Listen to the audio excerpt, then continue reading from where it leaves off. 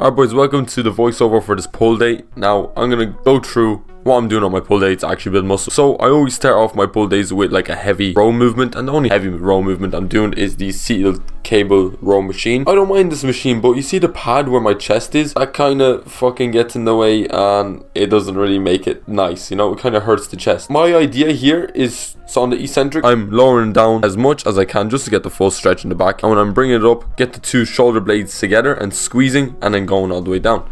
Now, I don't mind this exercise. I'm doing this for 5 sets. So after that, I'm moving into single cable pull downs. Now, these are the best back exercise. You really have to put a focus on this. That's with every back exercise, any exercise in general. Going all the way down, and imagine bring your elbow to your pocket. And when you're doing that kind of twisted way you're working, so if you're working the right lat, twist right. Like, even if you do that right there, pull your arm down and twist, you can really feel it in your lat. And doing that with like slowed and controlled reps, your back is gonna be in bits. Moving on to seated rows, devastating. My gym doesn't even have a machine for this, so I have to like put it up every time.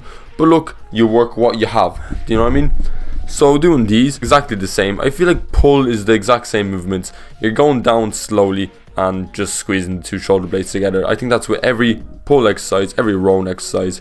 I don't think there's much to be said here. Just like play it out, you know. I'm working pretty hard here, boys, not gonna lie. I'm going to failure. Moving on to floor lap pull downs, because my gym doesn't have a machine. But working the back on this, but yeah, of course it's pull day. When I'm bringing it down, I'm sticking my chest out and I'm bringing the two shoulder blades together and I'm pulling down. Just imagining my elbow going as far as I can to my hip and bring the two shoulder blades together, squeezing the back and slowly on the way up. It's basically a pull up, but you're just pulling down the lat pull down bar. That's why it's called a lat pull down. And the last exercise for back is pull ups. It's my last back exercise. I'm not expecting to get, you know, fucking PRs of pull ups like 20 or 25. This is just a burnout for the lats. My lats are already completely destroyed. I just want to do a couple of sets, just, you know, get them as fatigued as possible, that way they can grow. That's what it comes down to. You work your muscles as hard as you can so you can recover and fucking build muscle. Last, I did 5 sets of tricep push downs. I don't really do any other tricep exercises. Maybe I should, but I only do tricep push downs. I don't really feel the other ones. Like, the other ones are just, they're just there, you know. And anything over my head, like let's say the tricep extensions over the head, that fucking hurts my shoulders, so I don't do them. So I'm just doing tricep push downs, really perfecting my form here. Imagining, you know, the bone from your shoulder to your elbow, keeping that straight and squeezing on the way down. Now, I don't know, I could be doing this completely wrong, but that's the way I fucking feel it. And I ended the day off with shrugs, which I didn't record. Alright boys, that is pull day done. Now, you know what, fantastic workout. Hitting PRs on basically every single movement. Like starting off with the seated row yoke. Don't even know what that machine is called. But start off with the seated row. I'm just getting, you know, more reps, heavier weight for more and more and more. And I'm gonna only put that down to one thing. That's just the bulk coming into work, you know. Like right now I'm sitting at like 82.6 around there, trying to break through to 84. And I mean, I'm not like kind of plateaued, but you know, it's kind of just stalling there. So what I do when I plateau, I just increase the calories by like 100, 200 calories.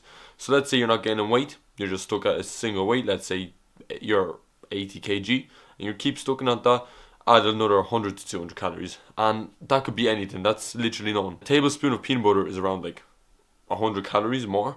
So just have one of that and you'll be fine. Just do that before bed. I eat before bed.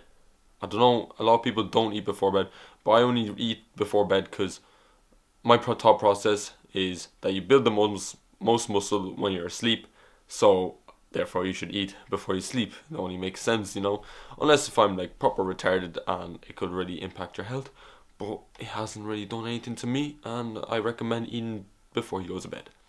Especially like some slow digesting protein, that way when you're sleeping, you're building muscle at a better degree. Is that how you say that? I don't know. But I haven't been able to record in a while. My whole schedule is very fucking busy. Like, it's coming up to Christmas, work's busy, and I'm just getting rostered in, you know, earlier shifts, so I don't really have time to actually record and edit.